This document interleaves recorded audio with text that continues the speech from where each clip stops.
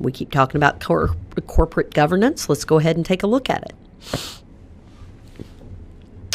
All right, so some definitions here, and several of these were referenced in ISACA's CISM manual. So I just want to hit a couple of pieces here.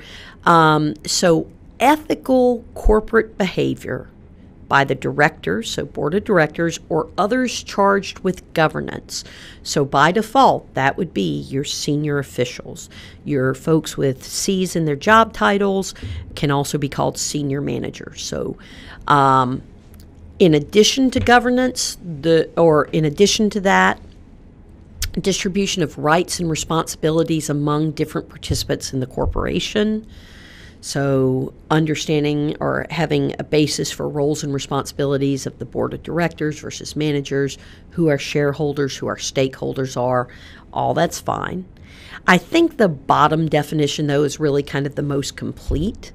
So corporate governance involves a set of relationships between management, and by that I would read senior management, its board, shareholders, and stakeholders. All right, so the relationship between those upper level entities that provides the structure through which objectives of the company are set and the means of attaining those are determined. So that's a really good piece here, okay? The structure through which the objectives of the company are set. So first of all, how do we even determine what our objectives as an organization are, right? I answer the phones at a healthcare provider. That's not my job, right? That's the job of the board of directors, the senior management of the agency. What is our vision? What are we here to do? Where do we want to be in 5 years? These are all very long-term ideas, right? So governance says these are our objectives. And even before that, here's how we're going to determine our objectives. But also, notice it doesn't say corporate governance accomplishes the objectives, but corporate governance is going to provide the means and the structure and the support to meet those objectives. Corporate governance is all about framework. It's about supporting structure. It's about setting the tone for what we're building, right? Determining what we want to produce. Broad ideas of where we want to be.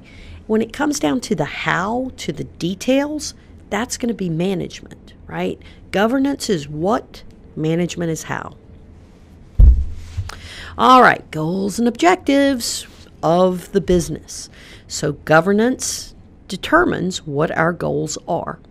And the goals of governance provide strategic vision and direction. Anytime you see strategic, think 3 to 5 years out. We're thinking long term. Governance is never day-to-day operational goals, right? And honestly, rarely are they even tactical, like, 1 to 3 years. Governance is, how are we going to get to that next phase? How are we going to be where we want to be in 5 years out? Okay. Now, they're responsible is for making sure that we achieve our objectives.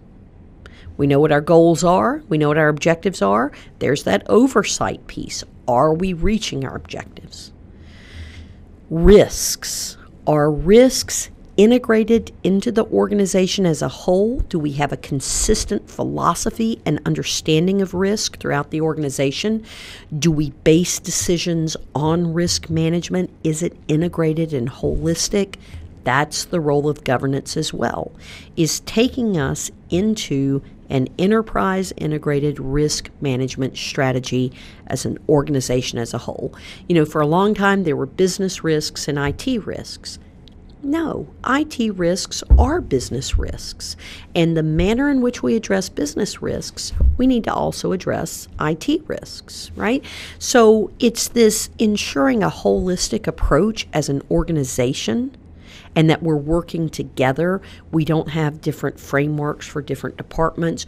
We're consistently working as a singular organization and entity with the same priorities, the same goals, the same frameworks. That's the role of governance. And then also making sure that we're using our resources responsibly,